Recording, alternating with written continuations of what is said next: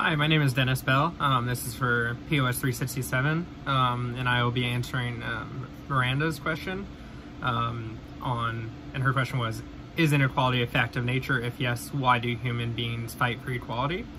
So first off, the reference was to the dominance, like in hierarchy among animals and apes and other recent human, like primate, distant relatives.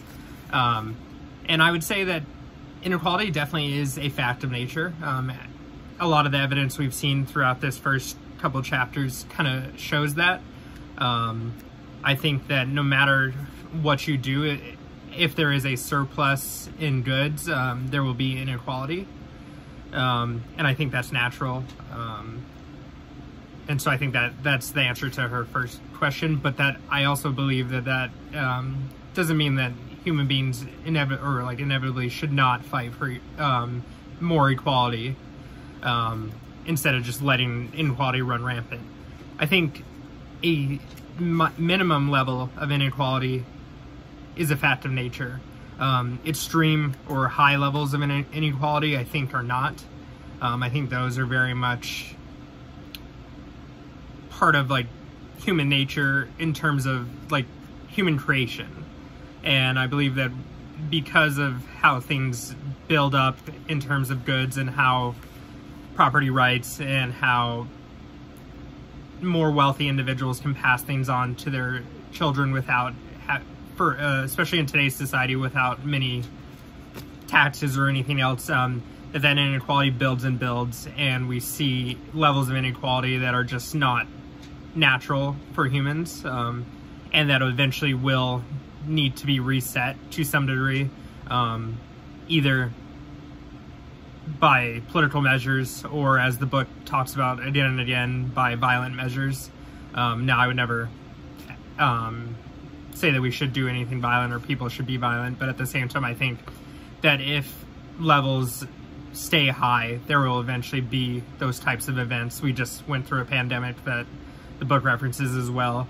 But again, if there's no way to stop inequality from being transferred generationally, we are definitely going to see it continue to grow and grow to levels where very few individuals have so much that, and other individuals are being not just barely surviving, but some not surviving. And I think that's the point at which you do see violent measures historically, and that's something that should be addressed before that becomes a fact of life, even if it's something we're not used to in today's day and age. But so yeah, just to answer her questions, I think inequality is definitely a fact of nature to a certain degree, but that humans beings fight for more equality to ensure that people can still survive, and that inequality level doesn't go to a point where it's just not livable for enough people in the world.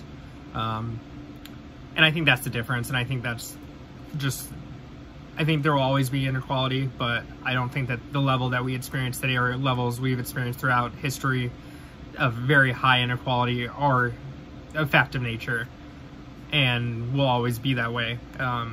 But I do believe that if we never do anything about it or affect the ability of richer people to transfer wealth without any measures to more even that out, then